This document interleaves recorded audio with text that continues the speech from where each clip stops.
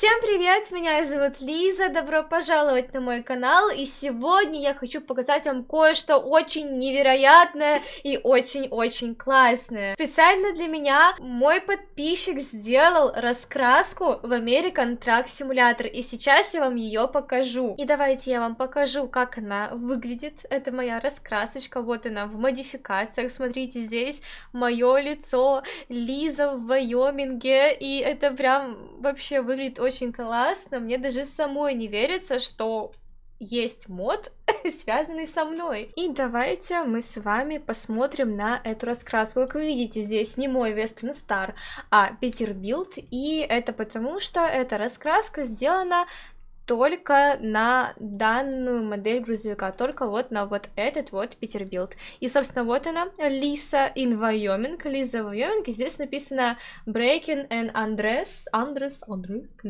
В общем, по-русски, давайте по-русски.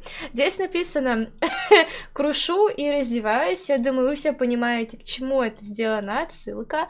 Можем изменить цвет самого тягача, но само оформление, оно, конечно же, здесь остается. И знаете, думаю, черный в сочетании с моим лицом выглядит максимально классно и максимально круто и интересно. Поэтому давайте мы с вами возьмем такую вот раскрасочку. Стоит всего $1000, и поедем с вами, возьмем небольшой груз. Вот, давайте посмотрим, как он выглядит при дневном освещении. Лиза в Вайоминге, Лиза in Wyoming. Везде здесь это написано.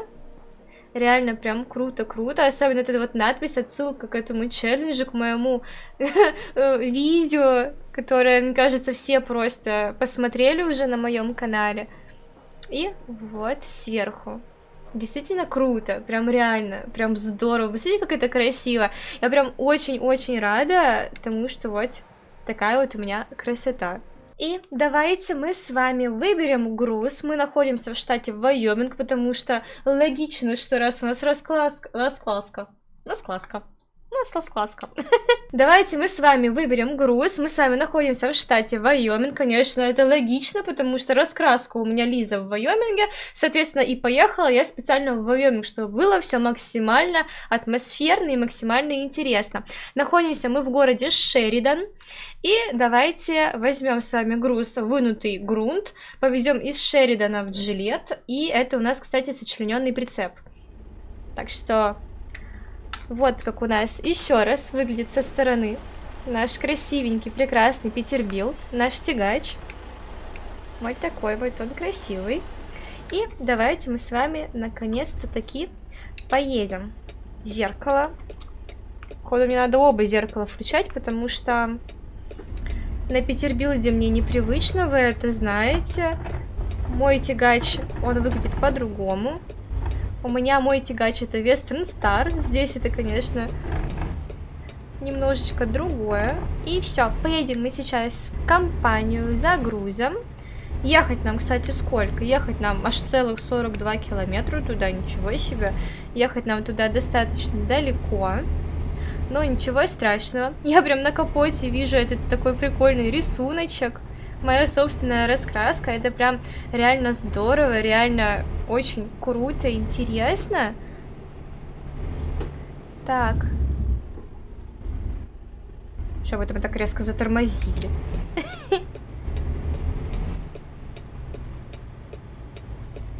Поворачиваем. Опа! Кстати, на стримах мы с вами по этому городу не катались. Это у нас город, который я открыла самостоятельно, вне стримов, хотя все остальные города мы открыли. Этот почему-то нет. Так, все. И поехали. Кстати, название города тоже... Так, взвешиваться нам не нужно. Название города тоже такое очень интересное, потому что у меня кошку зовут Шериданс.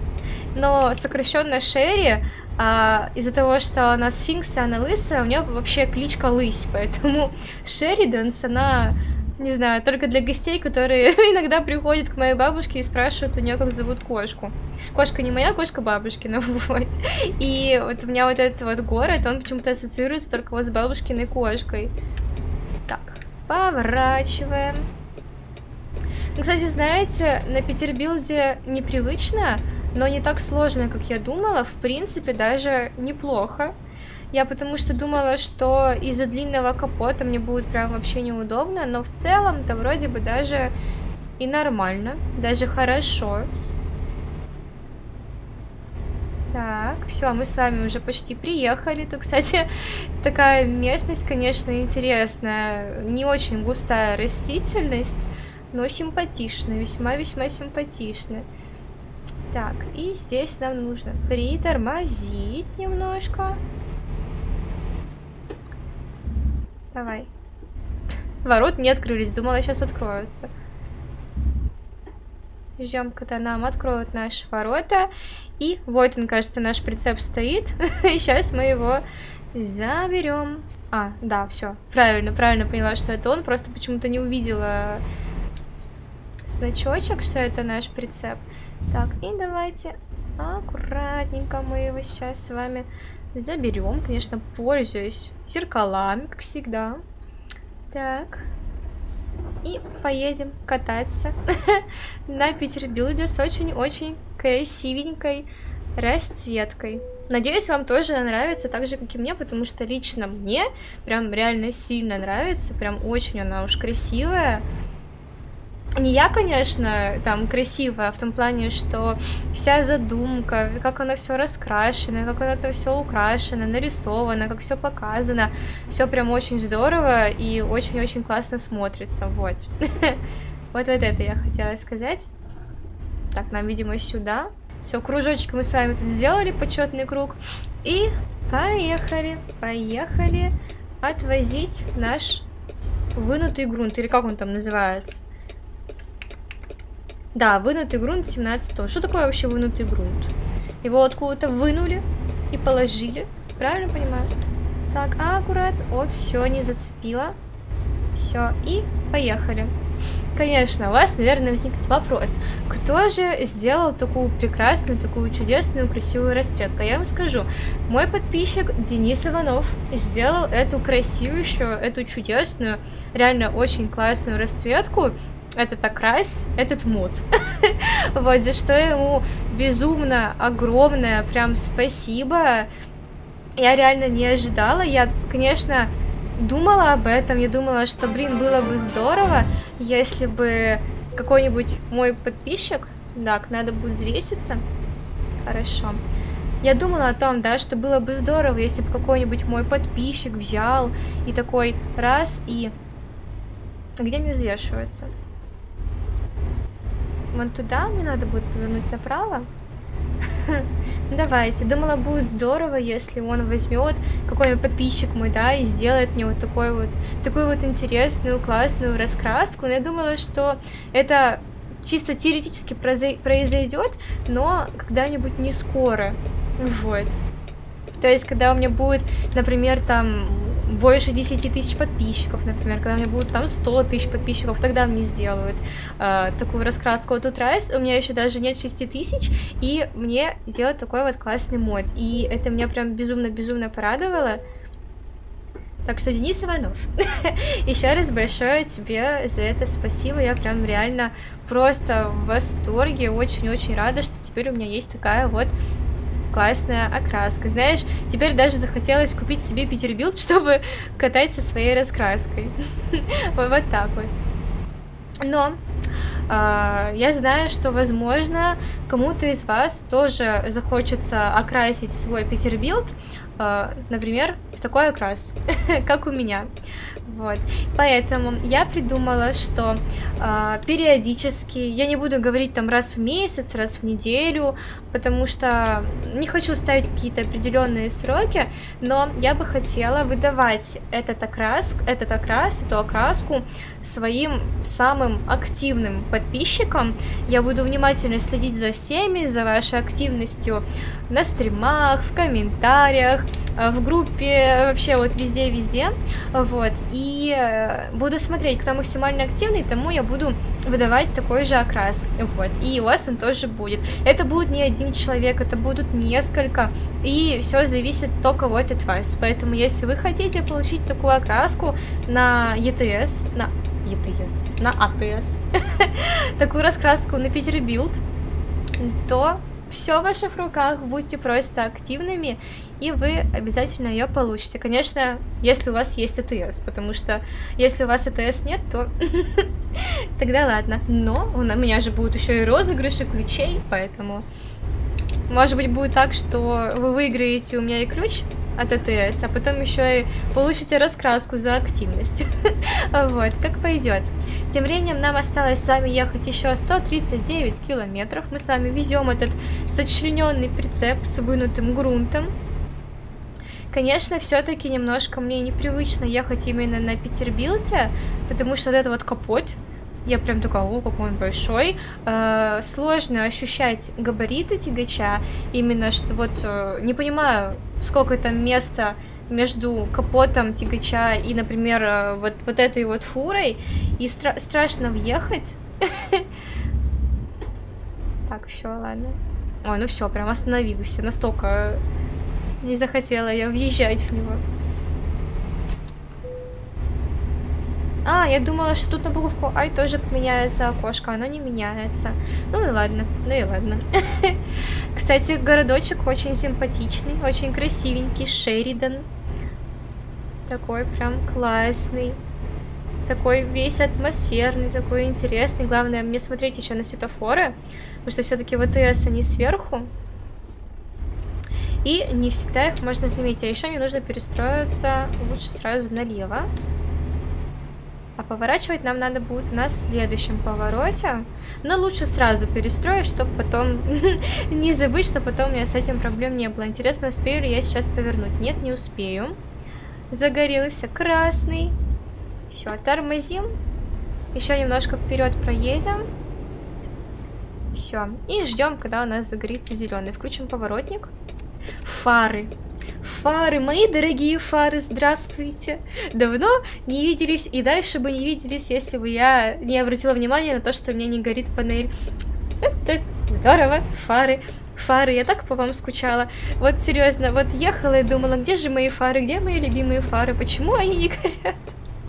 Ладно, я думаю, серьезно, у меня был стрим, когда я играла в зомби против растений, и там кто-то сказал, что фишка моего канала — это вечно забытые фары, вечно выключенные фары, поэтому ладно, это уже просто реально фишка моего канала. Я стараюсь учиться на своих ошибках, стараюсь запоминать моменты, когда я их не включаю, и включать их каждое следующее видео, но почему-то судьба, жизнь распоряжается так, что мой мозг просто забывает о том, что у тягача вообще в принципе существуют какие-то фары, и я забываю их включить. Но это не критично, потому что, как я уже в прошлом видео делала, вот они выключены, а вот они включены. И что меняется? А ничего не меняется вообще.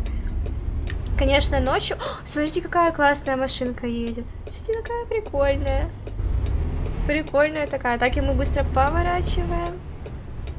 Поворачивать. Классно. Но, кстати, знак не пострадал. Пострадал только немножко тротуар. Вот, ну блин, не знала я, конечно, что я опять забуду фары. Я еще даже перед тем, как начать снимать видео, такая сижу, думаю, так, главное мне не забыть включить фары, а то опять там будут в комментариях писать: Лиза, ты всегда забываешь включать фары, почему ты их не включаешь, почему ты ездишь с выключенными фарами. Вот, я такая, ну все, точно, в этот раз я их точно включу. Ну и как бы сами видите, ну как вы знаете, я же их включила, а когда это уже не так уж и важно, поэтому все равно нам ехать еще с вами 121 километр, поэтому, по сути, большую часть пути я проеду со включенными фарами. Вот, так что все честно, все по правилам. Вот. Так, все, мы с вами перестроили. Здесь ограничение 75, а мы сколько едем? А, ну мы вообще еще с вами не быстро едем. Мы с вами плетемся. Так. Что-то хотела сказать и забыла, как всегда. Еду, в голове куча мыслей и забываю. Просто забыла, о чем я хотела вам рассказать. Так. Но вообще, можете написать в комментариях, Во-первых, да, точно, я вспомнила. Обязательно напишите в комментариях ваше мнение по поводу... Здравствуйте. Ладно, ничего страшного. Обязательно напишите в комментариях ваше мнение по поводу этого окраса. Нравится он вам или очень сильно нравится, потому что других вариантов я здесь не вижу. И напишите обязательно, хотели ли бы вы, чтобы у вас был такой же окрас на Петербилте, потому что даже этот комментарий добавит вам активности на моем канале, и, возможно, я вас замечу, и, возможно, даже выдам вам эту окраску. Вот, ну и, конечно... Пишите, есть ли у вас АТС. И если есть у вас АТС, тогда точно, реально, просто берите и прям активничайте, потому что реально классная возможность получить классную раскраску, учитывая то, что вы мои подписчики, и думаю, почему бы и нет, почему бы и не заиметь такую классненькую раскрасочку. Но прикольно, что она сделана на Петербилте, и даже классно, что здесь такой длинный капот, нос, как я это говорила раньше, потому что здесь ты едешь, и можно прям разглядывать вот эту вот раскраску прямо перед собой, просто потому что она вот на капоте нарисована. Там, конечно, только моего лица нет. Вот, а так прям очень классно, очень здорово выглядит. Интересно, мы сможем с вами обогнать эту фуру? Я прям давлю педалью газа в пол, но как-то шибко быстро мы не едем. И надеюсь, что у нас получится его перегнать, получится его обогнать. Главное не цепануть и не спровоцировать никакую аварию. Так. Мы почти его догнали. Интересно, кто это? Интересно посмотреть, что это за тягач такой интересный. Это Петербилд тоже? Или этот International T похож на него тоже? В общем, не знаю, я не заметила значок, который там был нарисован, но мы с вами его обогнали и перегнали. Все, можем гордиться и быстренько ехать дальше. Там коровки пасутся. Кстати, я слышала, что Вайоминг, он вот, да, в настоящей жизни штат Вайоминг считается одним из самых красивых штатов, и я с этим реально согласна, потому что ну, очень красиво.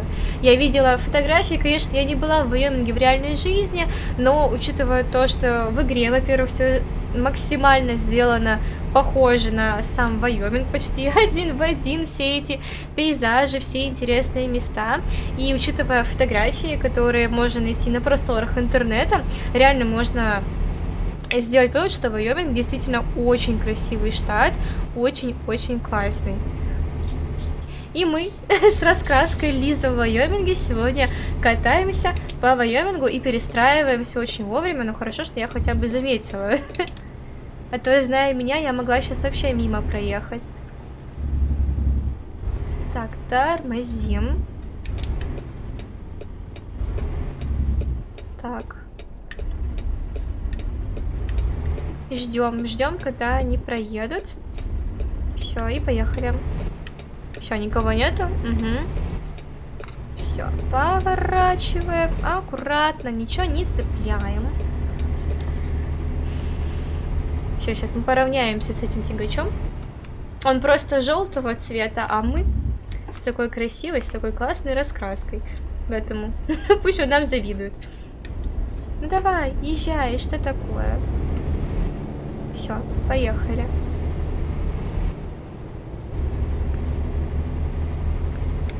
Ехать нам 5 километров? Как мы так быстро проехали? Серьезно, я почему-то сейчас вот еду такая, думаю, нам, наверное, там еще километров 50 ехать или еще больше. В итоге такая смотрю, и всего 5 километров осталось. Ну да ладно, ну да ладно. Но, кстати, зато могу вам рассказать, пока мы с вами не доехали, о том, что у меня на канале, я на своем канале начала проходить Детройт. Если вы эту игру не знаете, то обязательно посмотрите, что это за игра такая, и посмотрите ее на моем канале. действительно очень интересная, увлекательная игра, сюжетная. Там может быть различное, просто множество вот этих концовок, поэтому никогда не угадаешь, чем эта игра закончится. И если вам нравятся такого рода игры, то обязательно переходите на мой канал после этого видео. Вот, и смотрите прохождение Детройта. Также помимо этого у меня есть Resident Evil 8. Страшная игрушка, которую я очень боюсь проходить, но стараюсь все равно проходить и не бояться. Так, красный, ждем, подождем зеленый, все, поехали. Такие здесь интересные машинки, всякие разные, с открытыми крышами, пегас какой-то. Очень резвая какая-то машина справа, я ее даже испугалась сначала, подумала, что она нас поедет. Интересно, вот город Джилет и бритва Джилет имеют какую-то связь? Может быть, они были впервые А мы что, на красный? Ой, да, наверное, красный. Там же впереди красный, значит и здесь красный.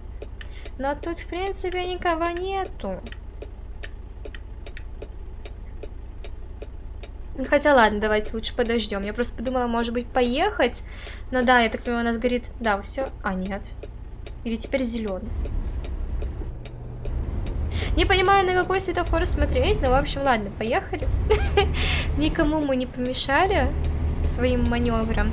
Все равно мы уже движемся в сторону компании. Все равно мы уже с вами туда почти приехали. Главное, чтобы сейчас тут не поехал никакой поезд.